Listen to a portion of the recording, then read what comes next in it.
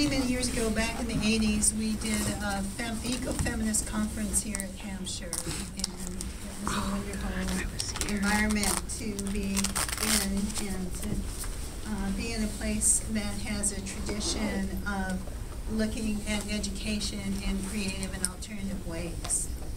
I'm happy to be here today. Come to talk about earth justice and earth healing. And I've come at a time when really we are at a crisis, at a crossroads in terms of the future of the earth. So among many other things I've been doing lately has been working on fiction and working on screenwriting as we work to make a movie out of my novel, The Fifth Sacred Thing. So, I'd like you to actually don't close your eyes and go into trance. We don't want to go that deeply into this, but I'd like to just paint for you the scenario of the disaster movie of the future that we are walking into. It's 100 years from now. The trip that I took to get here from Boston down to Connecticut and back up here would be very different then, because most of Boston is underwater. And most of the outlying areas are filled with many, many ghost forests of dead and dying trees that are poisoned by the underground leaks of the fracking wells that were done a century ago. They are filled with the starving survivors barely eking a living out on trying to find something desperate to survive on. And in a world where all those things we think about and civilization has basically collapsed. That's the scenario we are setting up for ourselves and for our children. And there's a Native American proverb that says something like, if we don't change our direction, we're going to wind up where we're headed.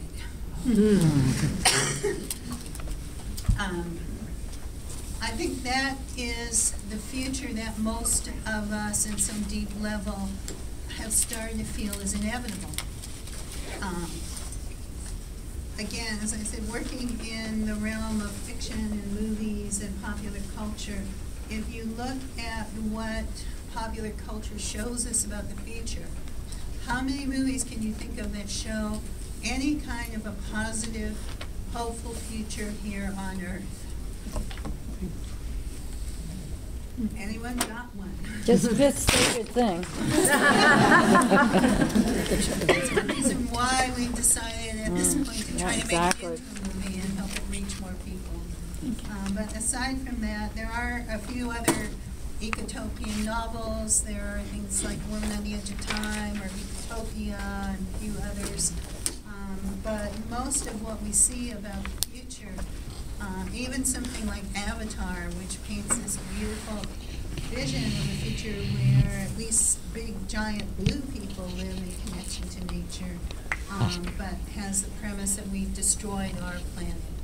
And if we can't imagine a different future, how are we going to create it? So I'm starting with the assumption that I don't have to persuade you that things are bad. Right. Am I right about that? Yeah. So I'm not going to spend a lot of time persuading you how bad they are, because it's not what I want to spend this time doing, not because it's not important to face those facts. We are also at a crisis in terms of social justice and economic justice. And again, I'm assuming that I don't have to convince you that things are bad on that front either. I will say this, I've been looking at some of the graphics on the internet, and there's a wonderful little animation floating around. I think you could Google something like income inequality and find it that actually graphs what people think the difference in income is and what the difference in income actually is. What the difference in income and net worth is in this country is absolutely staggering. Something like the top 1% own something more than 40% of the wealth in the country. And something like the bottom 50% own something more like 2.5% of the net worth in this country. So we are essentially living in the kind of inequality we used to associate with undeveloped third world countries, you know, with vast amounts of poverty-stricken peasants and a few rich people at the top. We just haven't quite figured that out yet, though we certainly are starting to do that. And that's one of the reasons for the Occupy movement the last year or so, its striking, spectacular rise is this just basic sense of outrage that people have come to feel about, wait a minute, the deck is so deeply stacked against us that we need to do something, even if it's just go sit ourselves down in the public square until things change, to make a difference about that. So things are bad. We agree on that. Yes. But what do we do to make them good? That's, to me, where the concept of earth justice and earth healing come in. And for me, justice and healing are concepts that go together. I come to this sort of myself out of a couple of different roots. One is in earth-based spirituality, the old goddess religions and traditions, and their cousins of indigenous traditions around the world that have a different spiritual view of the world than many of the more, quote, mainstream traditions, in that we don't see God, divinity, deity, sacred as something outside of the world. We see it as embodied, as immanent in the world. And we see this world itself as the terrain of our spiritual development and our spiritual journey. Coming from that perspective, if you believe that the earth is sacred, and sacred being not, again, something you bow down to and worship, but sacred in the sense that what is sacred to us is what's most important, what we most deeply care about, what most truly sustains us, and what we care about enough that we're willing to take a stand for it. We're willing to put it above our personal profit or convenience or comfort. If we believe the earth is sacred and nature is sacred, then, and if we believe that the terrain of these questions is right here on earth, then we have to engage with these big questions of our time. We can't just sit by and let idiots destroy the earth. And if we believe that each human being is an embodiment of the sacred, that each one of us is the goddess in some form, then we can't just sit back and watch some people oppress other people.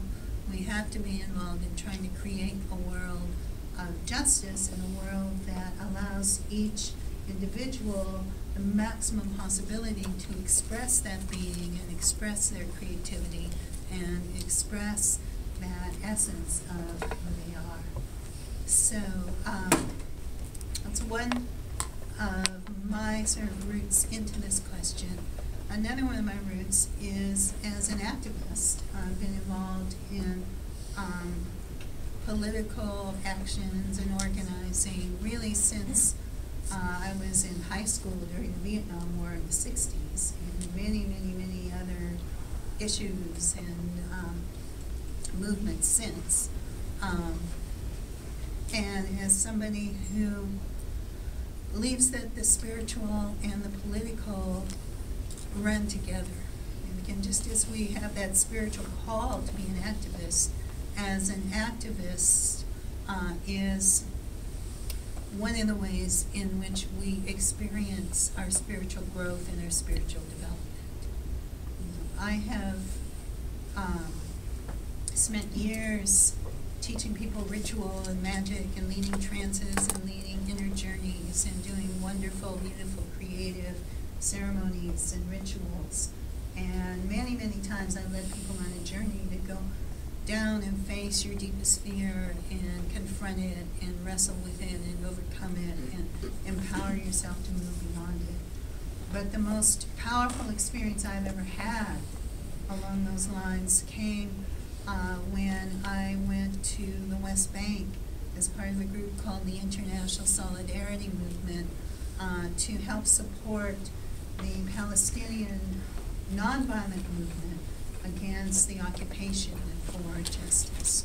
And we got a call when we were still training in Jerusalem that the Israeli military had invaded the Balata refugee camp just outside of Nablus, and that they wanted witnesses to come and be there and be a presence. They had rounded up all the men and arrested them, and they needed people to be there. This was in 2002, so it was shortly after September 11th. It was just after the beginning of the Second Intifada, and there were a lot of places that were being invaded and were under martial law.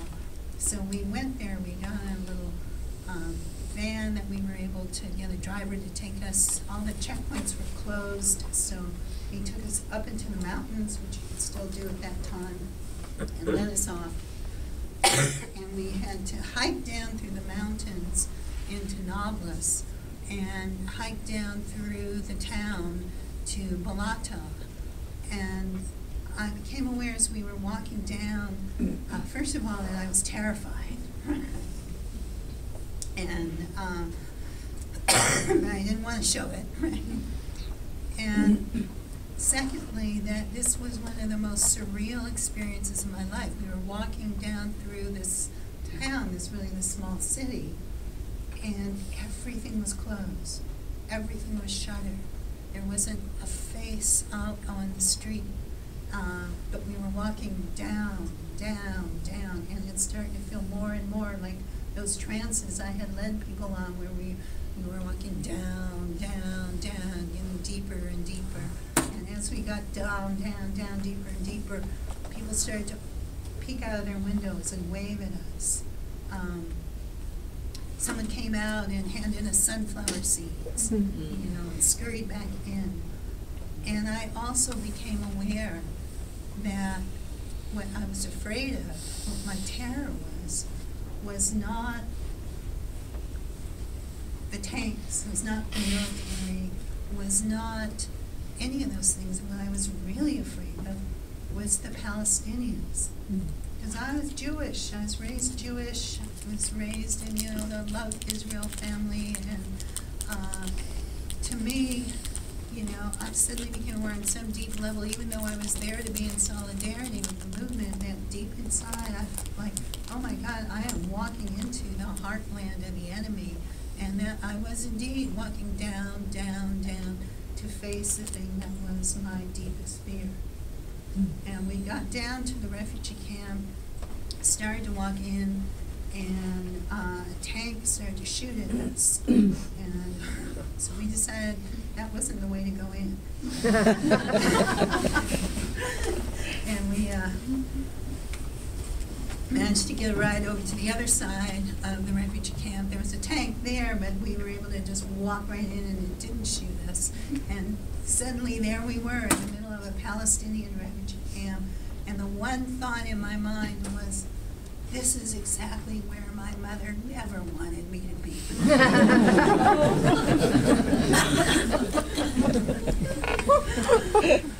How did I get here? And it was starting to get dark, and when it gets dark, it's really dangerous, because our premise was that the Israelis didn't really want to shoot internationals. That got tested and didn't always prove to be true, but most of the time it was true. But the problem was, after dark, they couldn't really see who you were, and they couldn't really tell you were international. So we knew we had to get undercover, and our contact was way on the other side of the refugee camp. And we called her and said, what do we do? And she said, go into any house, they'll take you in. And I was going like, go into any house in a Palestinian refugee camp? You know, I wouldn't go into any house in a middle-class neighborhood in San Francisco and say that they would take me in, you know. But at that moment, a door opened and someone called down to us and took us in. And sure enough, that proved to be true. Within a few minutes, we were all housed in different people's houses, and people were glad to have us there.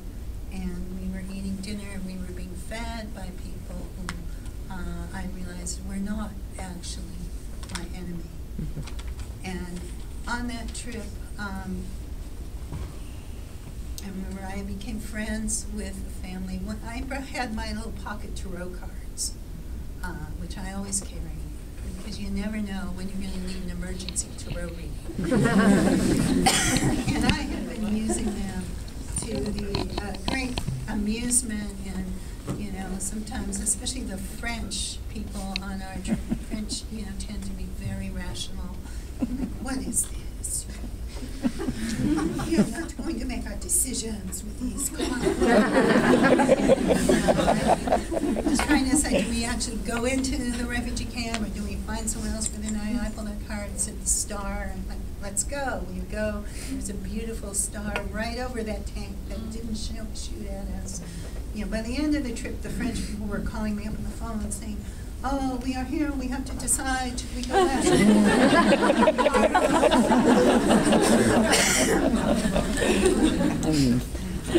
But I had, my friends had asked me to read their cards, you know, and I was here with this family, and I thought, I don't know if this is like, is this Muslim kosher to read cards? Maybe it's haram, maybe it's forbidden, but I did, and as soon as I brought out the card, and I have found this to be universally true almost everywhere.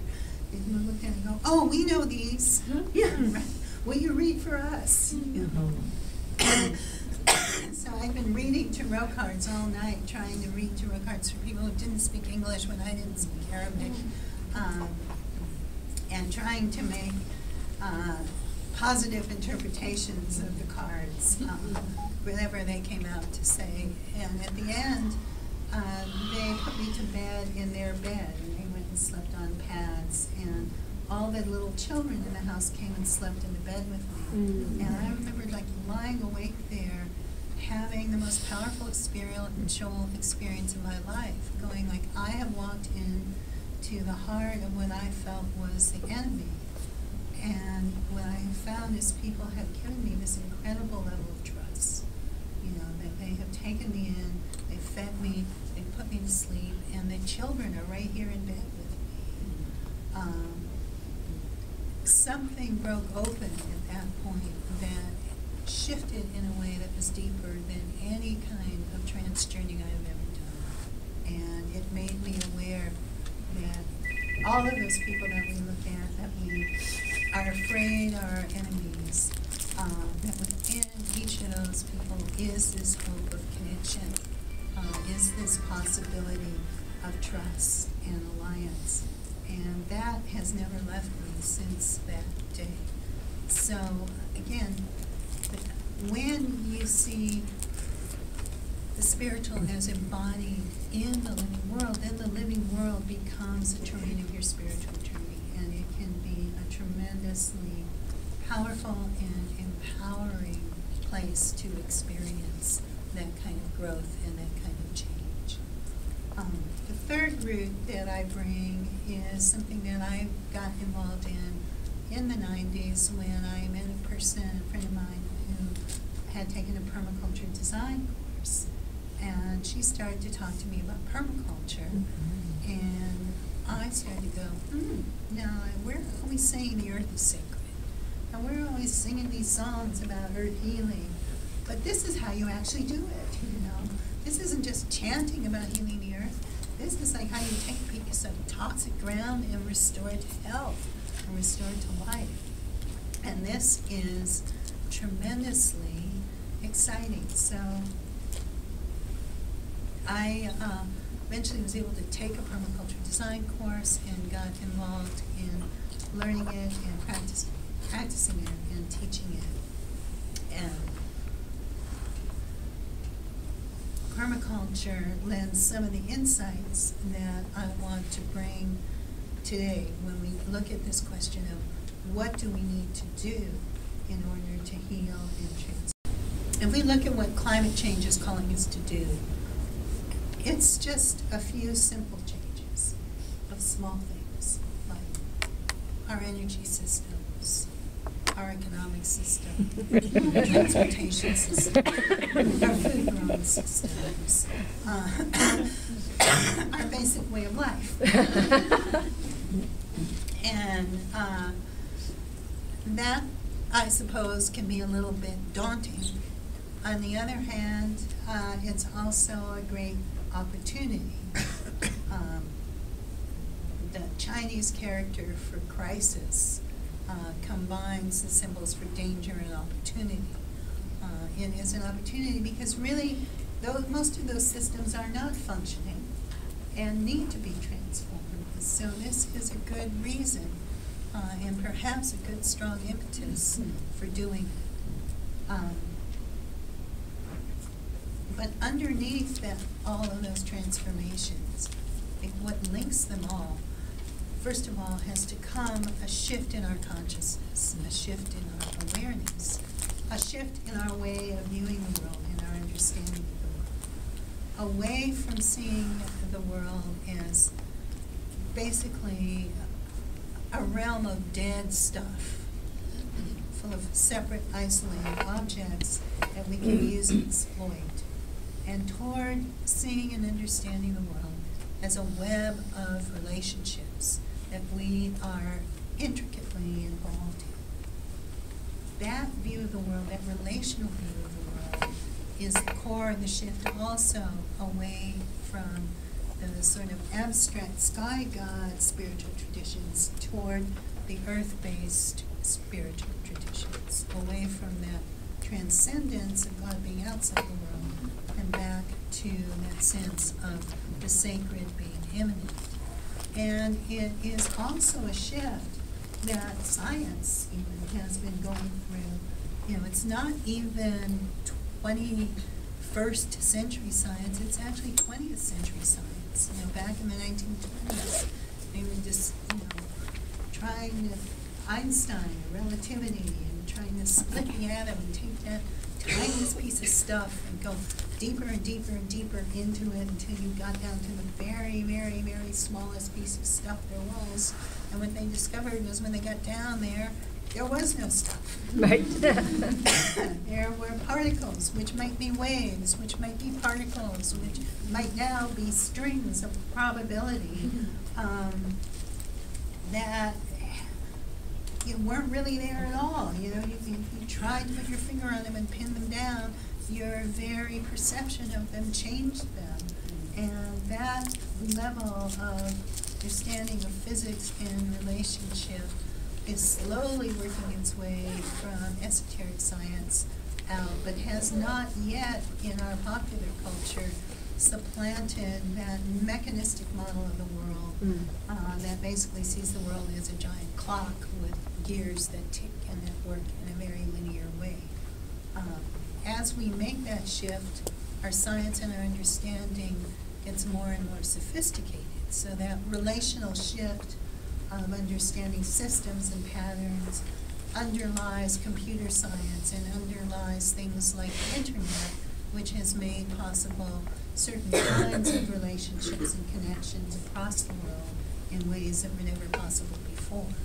It underlies shifts in other disciplines, like in psychology, from just individual psychology to things like family systems theory and it underlies shifts in science from a botany and a biology that's just about classifying and categorizing to sciences like ecology that look at the relationships of things within ecosystems and how things impact and affect each other. We also need to make that shift as a shift in culture because when we do make that shift, then it opens up for us a possibility that we can actually find a way to live in this world that will not destroy the environment we depend on, but instead actually be able to heal and regenerate the environment.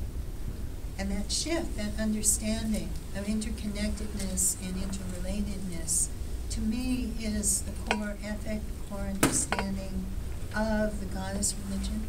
So there's a chair here and a chair there. So, and it is really the core understanding that underlies permaculture, which is a system of ecological design that looks at how we can take nature as our model, and by doing so, learn to work in the way that nature works, how we can meet our human needs while actually healing and regenerating the environment around us. So permaculture as a system began in the 1970s with two Australians, Bill Mollison and David Holmgren. Bill Mollison was a professor at the University of Tasmania, and he and David were running around the Tasmanian rainforest, this giant eucalyptus old growth forest, doing ecological surveys and looking at animals and plants and biology. And they started to ask this question. They started to say, how come nobody has to go out here and manage this rainforest? Nobody has to prune it, nobody has to fertilize it, nobody has to spray the bugs, and yet it is one of the most productive ecosystems on the planet. How can this be? And if nature can do this in the rainforest, what would it be like if we, instead of plowing the earth up and planting these monocrops and doing this industrial agriculture to feed ourselves, could we have a different kind of agriculture, a permanent agriculture that would model itself on a rainforest that would be self-sustaining and self-productive? And they gathered information from cultures all over the world. They drew a lot on indigenous knowledge and indigenous practices, and began to come up with a set of ethics and a set of principles that you can apply to different kinds of systems to start doing that work of redesigning them into something that can be ecologically sane, sustainable, and productive. So the ethics in permaculture are basically identical to the ethics in earth-based spirituality. They're care for the earth, care for the people, and those two ethics, I think, are important to understand that they very much go together. Sometimes you'll meet environmentalists that kind of have the idea that human beings are like a blight on the planet and the planet would be better off without us. Any of you ever have those thoughts? You know, you can definitely make that case, right? But I actually don't believe it's true. I actually believe that the planet, Gaia, went to a lot of trouble to evolve us into our current form with the big brains and the opposable thumbs, and that she's actually rooting for us to like figure out how to use the equipment, especially the brains. And secondly, it's an impossible philosophy to organize people around. You cannot mobilize people around the idea that the world is better off without them. It's not very useful. That's a very good I think it's much easier to mobilize people around the idea that we are here for a purpose, that we are trying to figure it out and learn it and work out what it is, and that the earth is actually rooting for us, hoping for us, and waiting to work with us on helping that healing begin as soon as we get our act together. And that is, in fact, what I believe. And what gives me hope when I look at the crisis that we do face. As dire as it is, there are huge forces of healing and regeneration in nature, in the world, and embodied in human beings and human creativity. And that when we can mobilize them, we can actually sometimes turn things around more quickly, more effectively, and in more wonderful and surprising ways than we can imagine. So, care for the earth, care for the people. The other thing is, you know, if you've ever met those social change activists who somehow believe that we can take care of the people separate from the environment that actually sustains our life. You know, we need to have jobs, even if those jobs are in nuclear power plants, or on pipelines, or in fracking, and that's more important than these, you know, sort of unimportant environmental concerns. Again, I think that if we are using those big brains, if we are understanding ourselves as part of an interconnected web of relationships, then we have to understand that we cannot take care of the people in isolation from the environment that sustains us and supports us. And that if we destroy the environment that sustains life, it doesn't matter how many jobs we have, it doesn't matter how many profits we make, we are going to simply be dead in the water, and that's not a good thing. Care for the earth and care for the people have to go together. Also, in caring for the earth, we have to care for the people who are part of that earth. And many, many people and many environmentalists and many do-gooders have gone into the community and said things like, oh, well, here's the indigenous people here in this beautiful, pristine area with all this endangered wildlife. We better move them out so they can protect the wildlife. And what they find is that that never works. Try to move the people out, and oftentimes what they do is move back in resistance or poach the wildlife or work against you. Working with the people understands that there's a long-standing relationship between those indigenous cultures and the wildlife and how they function in an area, and that if you work with those relationships, then you can engage those people to become protectors of the wildlife, protectors of the land, and you're going to make life better for people and for the land and for the wildlife. So, earth care, people care, and the third ethic, I like the way they frame it in Africa, which is care for the future. Other people frame it as fair share, rhymes nicely with earth care and people care, or with return the surplus. It's the idea that, again, we are working for systems that extend into the future. So when we have abundance, which we create, which we do create when we work with nature, then that abundance goes back into the system and helps to sustain it, helps to enrich its diversity, its productivity, its sustainability. And that abundance does not become extracted, taken away, hoarded, or go into some other system, or go to feed some great holy abstraction, which in our culture has now shifted from being the holy abstraction of God to being the holy abstraction of profit and the balance sheet. So that third principle to me is the social justice principle. The principle in indigenous cultures of giving back. You take something, you return something. It's the principle in organic gardening.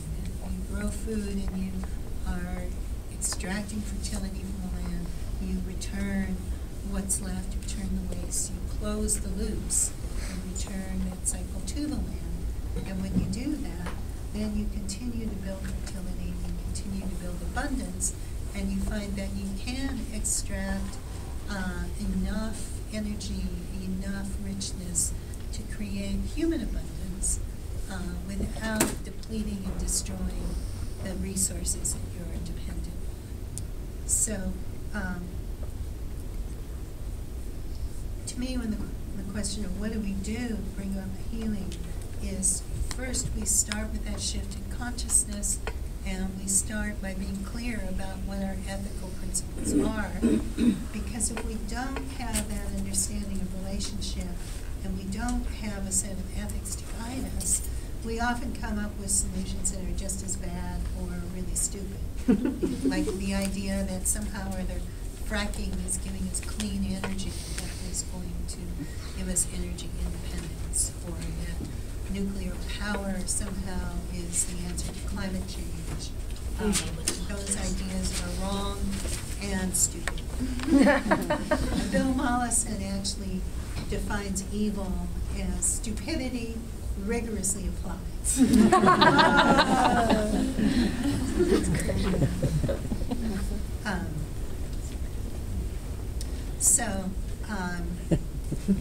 And again, I'm not going to spend a lot of time and energy explaining exactly why they're wrong and stupid, but I will leave time for questions, so if anyone has any questions, you can ask me then.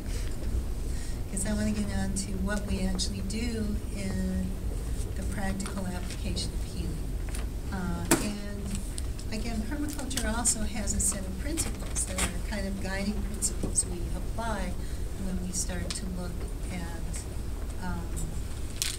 how we work to heal and regenerate the earth. So one of them is that principle of closing loops, finding out where there is something in a system we might call waste, and finding a way to turn that into a resource. That might be a waste stream. For example, in San Francisco, we're now taking the waste stream of used grease from restaurants and turning it into a resource, turning it into biodiesel, which runs all of our buses in the summer. When you do that, then suddenly our buses are not running on fossil fuels. Biodiesel is a relatively clean burning fuel. It's basically vegetable oil with a little bit of methanol and lye. We're also not running it on so-called clean natural gas, which might be clean in its outputs, but isn't anything but clean in how we get it and how we extract it. And that's just one of many, many thousands of examples. There's a waste stream in every city of tons and tons and tons of cardboard that goes out in the city every day of the year. And we've been able to extract some of that waste stream and use it to build gardens and sheet mulch, build soil, and build compost. Many, many ways when you start to look at it. If you're looking for a career, you're looking for a business in a way that's going to help the earth, go find something that seems like a waste and figure out how to make it into a resource. At the same time, there's a field we're starting to pioneer we call social permaculture, which is the idea of how do these ideas apply to our human systems and our social systems. And I think in our human systems, we have many people that we consider waste people. Youth, gang members, prisoners, all those people that our society relegates to that very, very bottom level, and who are seen by the extractors as a resource. We see more and more push in our society for every area of life to become privatized and become a profit model, so that prisoners can become a source of profit for some private corporation and use them as cheap or basically slave labor. But that's not the kind of resource we want to see. What we want to see is things like programs. I work with a number of programs in San Francisco in the inner city that take young people who are at risk of incarceration or becoming gang members and put them to work growing food in the inner city in an area that's a food desert that doesn't have a lot of access to good, clean, organic food.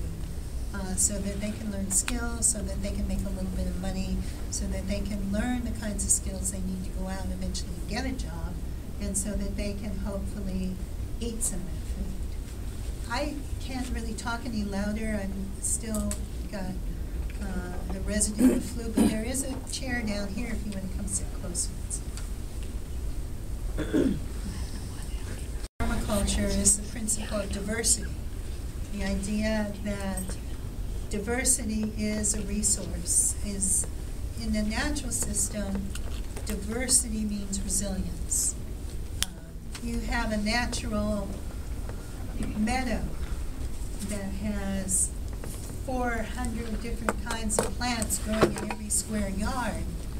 You get a disease or you get a bug in that meadow, and it might munch around on one plant, but it's going to have a lot of difficulty finding the next plant that it's going to enjoy and then it's going to be able to take out. You replace that with a field of genetically engineered corn that's genetically identical, that's Roundup ready, where everything else living has been sprayed away, where all the soil biology has been killed off by fertilizer and pesticides. You get a disease or a bug and it takes out the entire crop.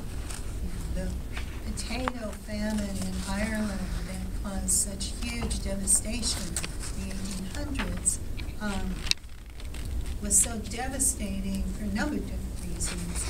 One was because they were basically planting one variety of potato that was susceptible to the blight.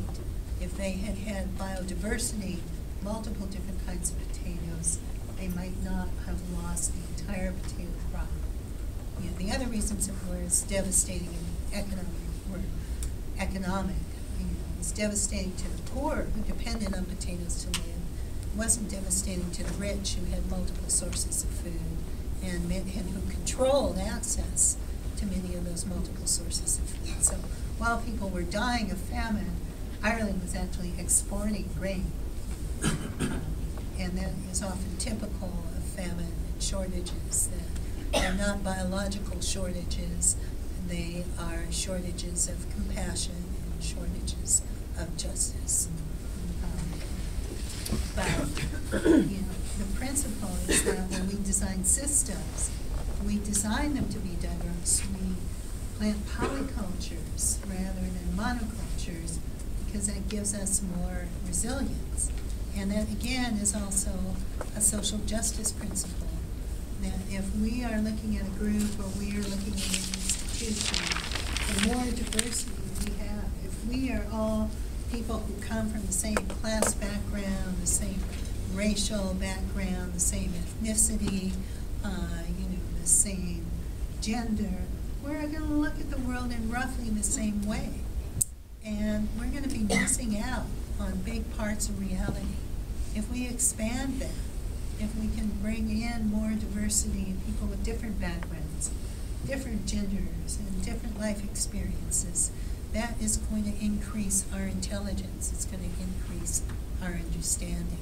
If we can value that diversity, instead of looking at people as a problem because they're different or a threat, we can understand them as a gift. You know, that other perspective is a gift. It's an opportunity for us to expand and enrich our understanding of the world. And along that goes a principle of edge, or ecotone in biology, where two different systems meet, and actually creates a third system that often is more diverse and more rich. You know, where the ocean meets the shore, it's one of the most biologically rich zones because there's so many different niches that life can fill in so many different ways. Or if you want to know where how to increase the richness of your deer population, you aren't going to wipe out all the trees and just have meadows, or wipe out all the meadows and just have deep forests. What you want is edge, those places where the forest meets the meadow. Because then the deer, what they like to do is go into the forest for cover and then go out to the meadows and graze. So that principle of edge, I think, also is one that applies very much to our social institutions, where two different cultures meet.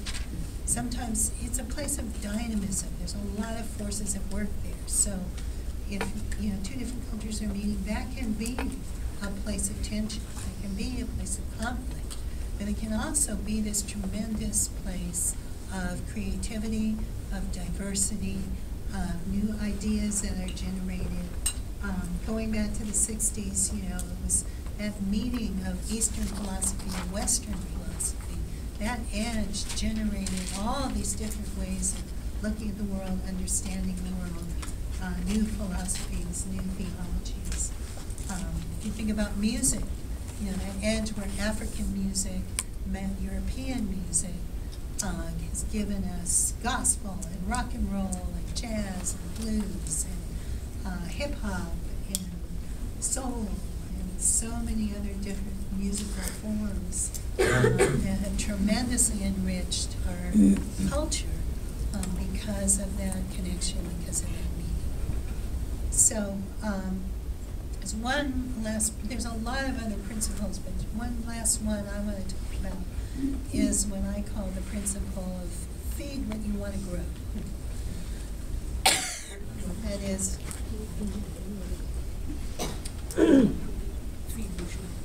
in industrial agriculture, you get a bug, a pest, that pest is the enemy.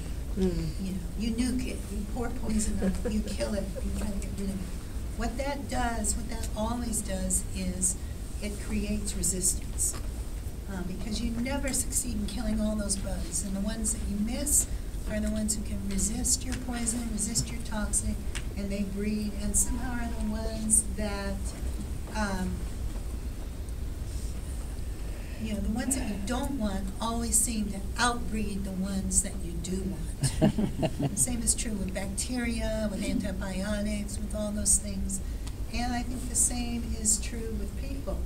You decide certain people are terrorists, let's nuke them, let's kill them, let's bomb Iraq back to the Stone Age, all of that. And what you do is you create this tremendous amount of resistance. In organic agriculture, permaculture, you see a bug, you say, that bug is information. That bug is telling me something is out of balance. So how do I look at this whole system? And how do I create the conditions that are going to favor the things that I want rather than the things that I don't want?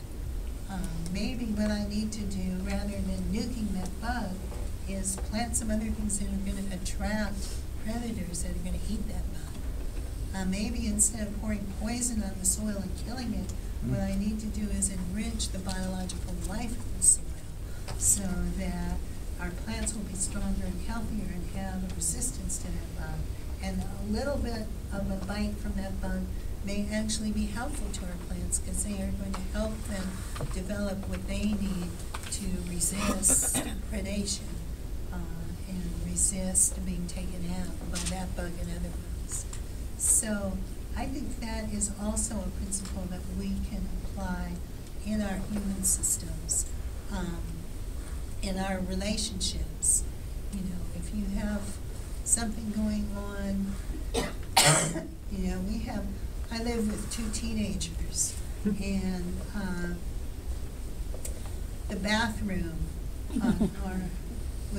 it was going to be impossible to find the sink.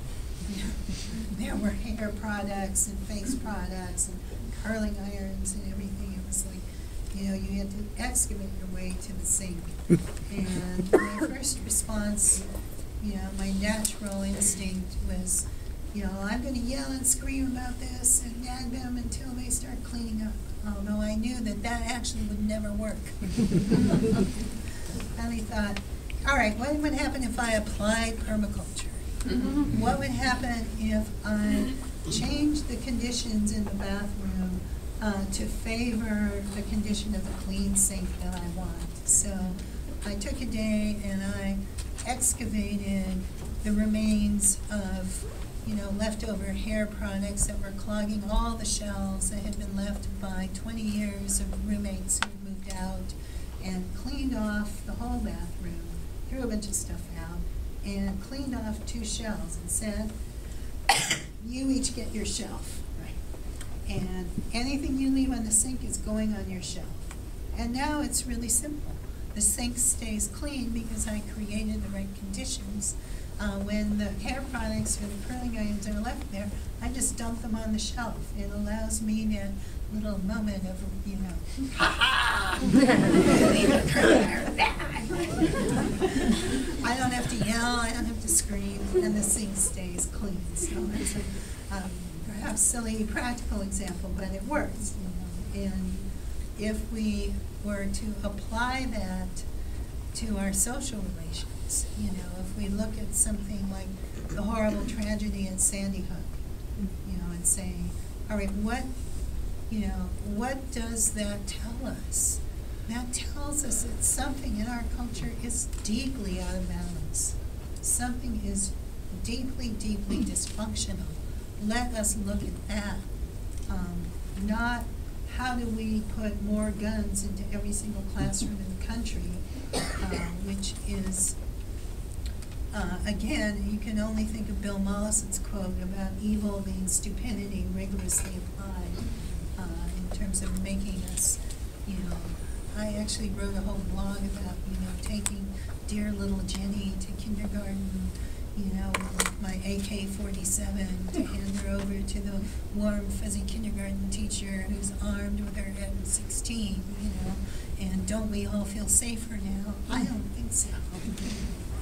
And every study has shown that the more guns you have, basically, the more likely you are to have gun accidents, gun violence, gun deaths. That is not the solution. The solution is saying, what are the underlying causes of this?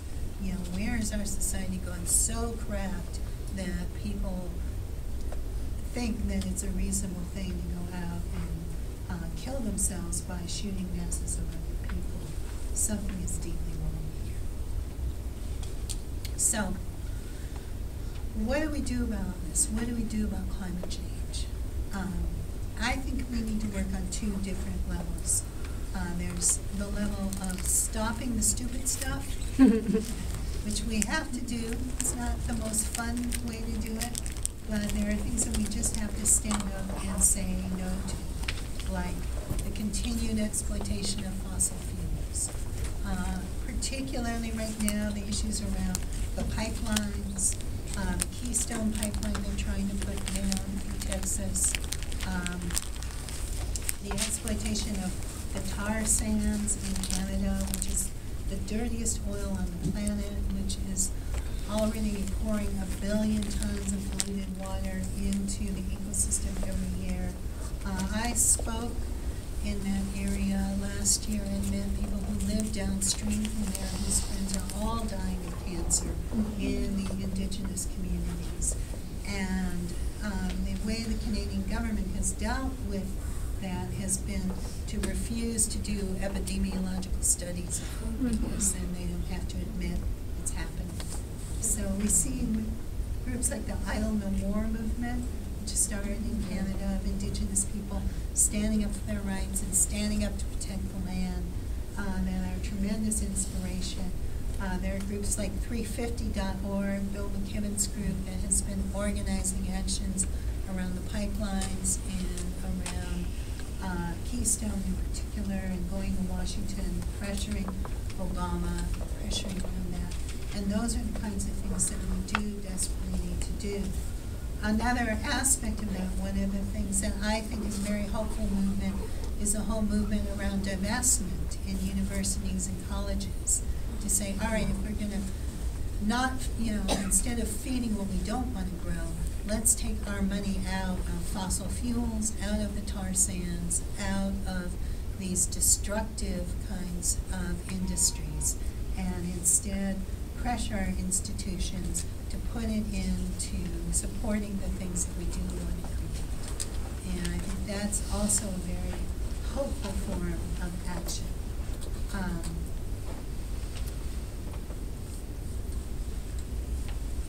You know, there are a few other particularly destructive things, like fracking. Fracking fracking, hydraulic fracturing to extract natural gas, which is spreading amazing rapidity around the country and into other areas. Again, in a world where clean water is becoming more and more scarce, it's becoming a resource that people expect the great wars of the 21st century be fought over water. Why are we doing something that has the potential of completely polluting our water supplies for generations to come? Because I can tell you, permaculture and biology have a lot of ways to clean up toxic water. Anything that's on the surface, sooner, it's not always easy, and it's 1,000 times better not to pollute it in the first place, but we can bring it back to health, we can bring it back to life. That water that's under the ground, it's almost impossible to do that once it's polluted, once it's destroyed. So those are some really important things.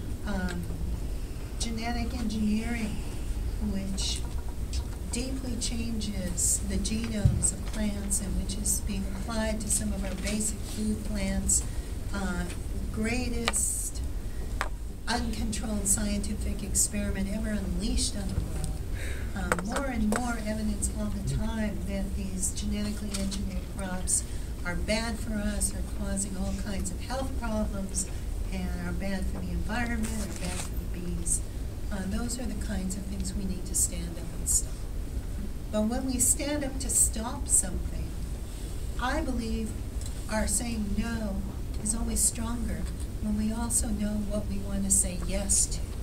So what are some of the solutions we should be putting into place around climate change? What would it mean if we really made that shift in consciousness and started to see the world relationally?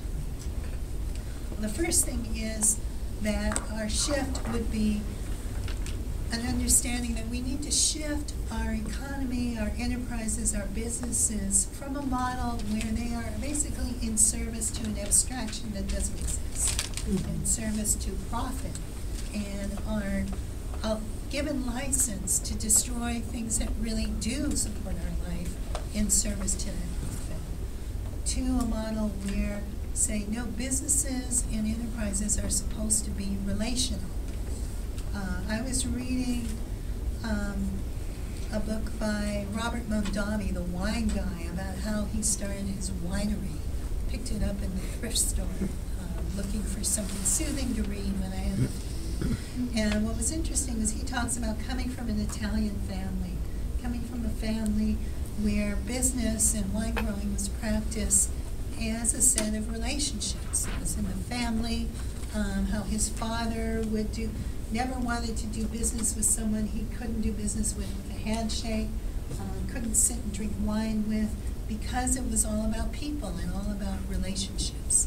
And that has shifted very, very much in our culture. But we need to bring it back to an understanding that the businesses we do, that we need business. We need, to make things and create things and provide for people's needs. But we need to do it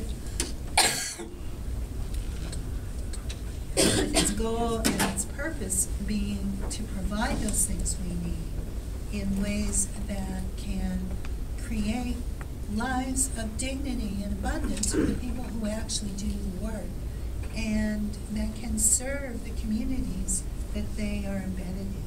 We need to reroute enterprises and businesses in communities and make them responsible to communities, and that means shifting our focus back to the local. How do we provide local economies that meet local needs, that serve local people, that are based on actual real human relationships? Because when we do that, it not only creates more abundance for more of us and distributes it more fairly, but it also means we aren't shipping all these things all over the world all the time that we could be producing here and could be producing close by. In California, we used to have a big apple agriculture in the county where I live, and apple growing and apple picking and dried apples. And all of that got plowed under because they could get apples cheaper, they could get Granny Smiths from New Zealand. Well, first of all, it's ecologically insane to be shipping apples from New Zealand to California. It's not even that insane to be shipping them to New England in the dead of winter, let alone California, right? Secondly, those apples, by the time they travel, who knows what vitamins, what minerals, what real food value they have lost. And we no longer have that diverse kind of agriculture county. Instead, our county has gone more and more and more toward monocrops of wine and grapes, which is another whole issue. So again, looking at some of the movements like the local food movement, the local economics movement, saying, you know, the amount of abundance of real wealth in a town is not about how much money comes into that town. It's about how many times each dollar changes hands before it leaves that town again. And so looking at the ways that we can revitalize our economies by doing things locally serves both that purpose of social justice and economic justice, and ultimately that purpose of community resilience and a shift away from the problems that are causing climate change. Secondly, of course, we need alternatives in energy. We need renewables. We need renewables that are put into practice in ways, you know, we don't need to be running roads into pristine mountain groves to put in wind farms. We need to be finding ways to do renewables in places where they can be sustainable, where they can be decentralized, where they can be done in ways that produce energy that can be truly safe and that draws on that abundance of energy from the sun, from the wind, from the water, from those places that people have always drawn energy.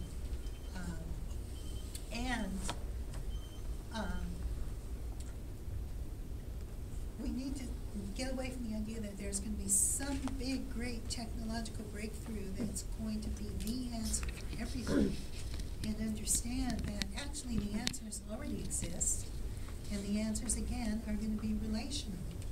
You know, the answer here at a place like Hampshire College might be really different from the answer we find in San Francisco, or the answer they find in Nevada, or the answer they find in Miami. But if we start looking and we start applying our human creativity, I think we are actually entering an era of energy abundance. And you'll get those people, the peak oil people, who tell you, we'll never have energy abundance again, we're going into energy scarcity. Well, that's true with fossil fuels. And fossil fuels have been this tremendously concentrated source of energy.